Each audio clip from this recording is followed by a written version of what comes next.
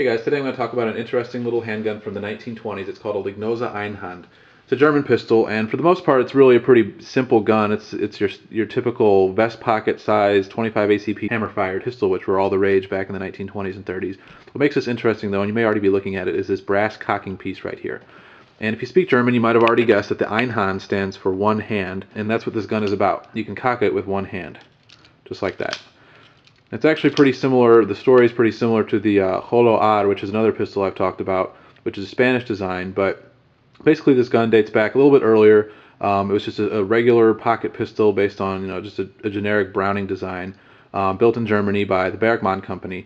But this Polish guy, he designed this piece separately, and the Bergmann company decided to put it on their line of pocket pistols, just to sort of set them apart, I think. Bergmann only made these for a couple years, and then they were eventually bought by a company called Lignose, which was a holding company based in Berlin. And the rest of the years that these were manufactured, about 1921 through 1939, they were manufactured by Lignose. So they're a little bit more scarce with the Bergmann marks on the grips and on the slide. The most common ones you're going to see are these Lignoses. There were actually a couple different models of the Einhand pistols. This one is a 2A, it's called, and then there was also a 3A, which had just a little bit of a longer grip. It seems like these 2As are easier to find. Overall, these guns are actually pretty hard to find for some reason, but the 2As seem to come up a little bit more often for sale. I've seen some. There's one guy online that keeps track of all these guns, and he says the 3A is about as common as the 2A, but they do seem a little bit more rare. This one here is a 2A, like I said. Going on to the appearance, they all have a blue finish. If you ever see one with a nickel finish, that's incorrect. It was applied later. Have black plastic grips, and this cocking indicator is really the cool part. And I specifically sought one out in brass. I had one before this, which is actually in my shooting video. If you've seen that, I was shooting my previous Lignose, and that one just had a blued finish on the cocking lever here. I think the brass looks a lot cooler. I've also seen a picture of one that actually had a nickel plated, or it was somehow it was made silver. This piece here, and it looked pretty sweet on the gun too. It was just a nice contrast. I just think the brass looks like it has a nice pop to it against the blue finish of the gun. But otherwise, overall, what you're looking at is a pretty standard 25 ACP pocket pistol from the era.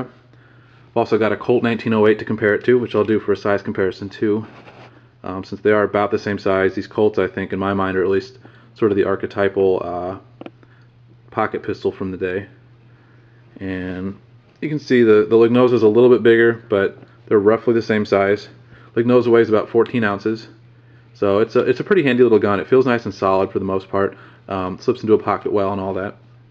I'll compare it with my Beretta, like I always do, just because that's probably one of my more common guns, and gives you a bit of a perspective on the size. So it is pretty small. It's a 25 ACP, so it doesn't need to be big.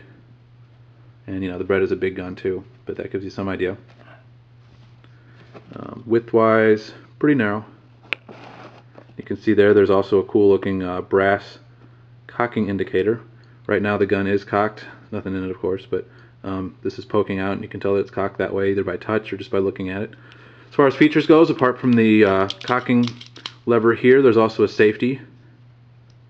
As if the gun wouldn't be safe enough without a round in the chamber, you can also put the safety on and carry it that way for extra safety.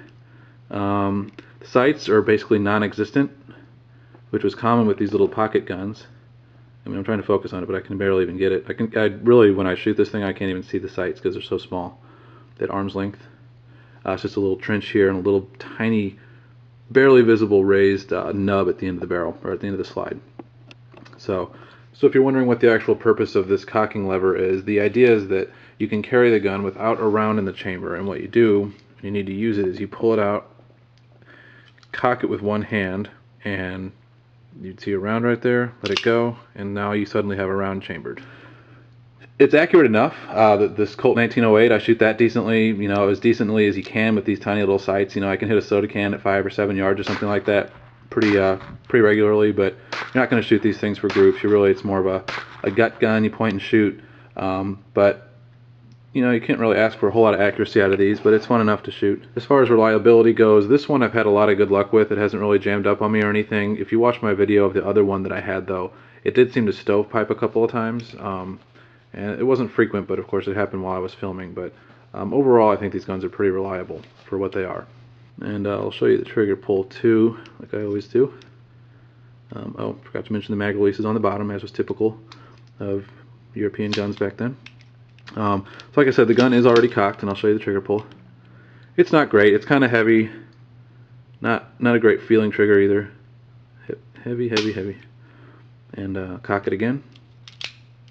See how cool that is? And it's pretty heavy. I would say it might be 9 pounds. And not the best trigger in the world.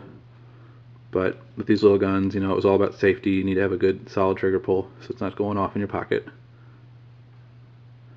As far as criticisms go, I usually have a section on that. Don't really have a lot of criticisms about these. You know, there's another one of those kind of weird arcane guns that it kind of is what it is. It does rattle a bit, which I don't like. That cocking piece up here, it's not a very tight fit. But apart from that, you know, it's just a basic run-of-the-mill pocket pistol from the day. It has a good solid feeling apart from the rattliness of this cocking lever here. If you're interested in finding one of these, I wish you luck. They're for some reason pretty hard to find, and when they do pop up, you never know what the price is going to be. I saw one go for sale recently for over $1,000. It was in pretty good shape.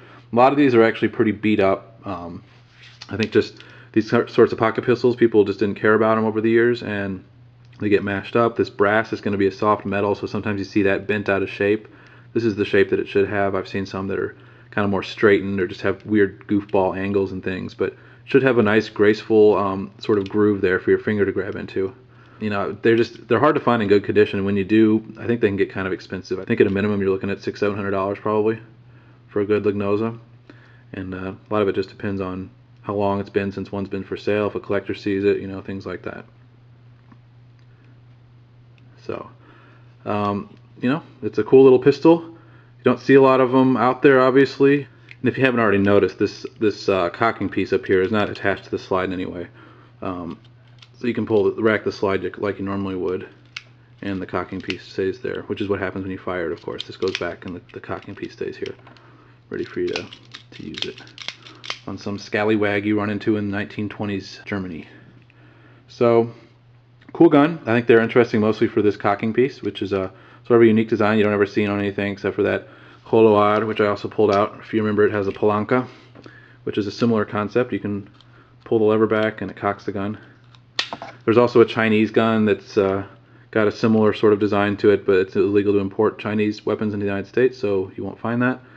But yeah, it's a cool gun. Lignose Einhand, made in Germany, 1920s, 1930s. If you see one with the Berkman logo on it, that's one of the earlier ones. And these brass ones too. This brass, that was the earlier model. Later on, they went to blue, and I don't think they look as good. And pretty cool. So thanks for watching.